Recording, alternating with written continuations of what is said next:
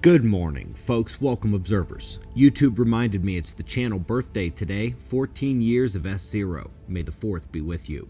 Today we're looking at the size of the sunspot. We'll see the latest on solar storm ozone destruction and solar forcing of cardiac condition. And we're starting with the last 24 hours on our star.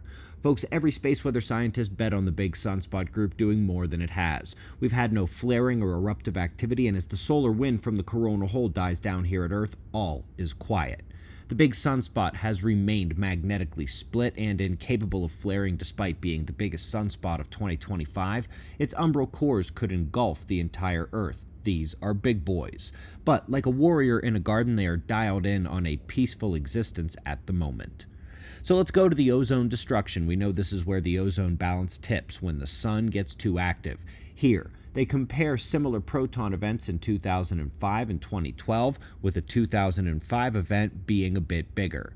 Now, while both caused ozone destruction, and initially the larger 2005 storm caused more ozone destruction, the second half of the storm hit harder during the weaker event, and the weaker event took longer to recover from in 2012.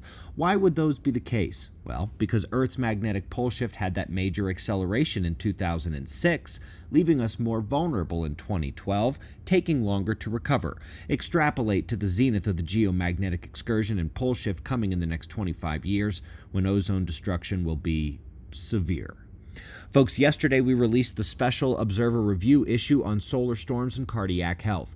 Members, remember you can go to the members page and find every past article, including this one. And today the science world has decided to add another one. Solar forcing of blood pressure. It's only when the geomagnetic storms occur, when the solar eruption actually whacks our planet. And as we've seen several times before, existing cardiac risk patients and women have higher reactivity and risk to solar storm heart and vascular influence.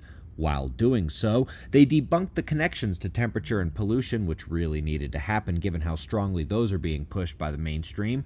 This is another vulnerability that amplifies in the pole shift. Every day, our hearts and our star become a bit more connected. Folks, today we wrap up the first Kings of Catastrophe event at Observer Ranch, and there's lots of pole shift conferences and prepping days on deck this season.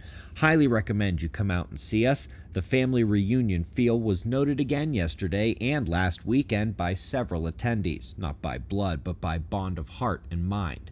And October is shaping up crazy, by the way. After the prepping day to kick off the month, the Colorado Prepper Expo is October 10th through the 12th, and then, folks, we'll discuss this one a bit more in the days ahead. It's the esoteric side of things, with me drawing the line between benefit and woo-woo. There will be only 20 spots open for the experience due to the one-on-ones needed with me and the workers of the light. By the way, I've been doing this a while. I do know what to look for in a guide. ObserverRanch.com. Pick a time to come see us and book your reservation, and don't forget Observer Review subscription link below. And if you are a cardiac patient, you can't ignore this latest stuff, and your doctor shouldn't either. We do give sharing permission for that issue, by the way, to your cardiologist if you have one.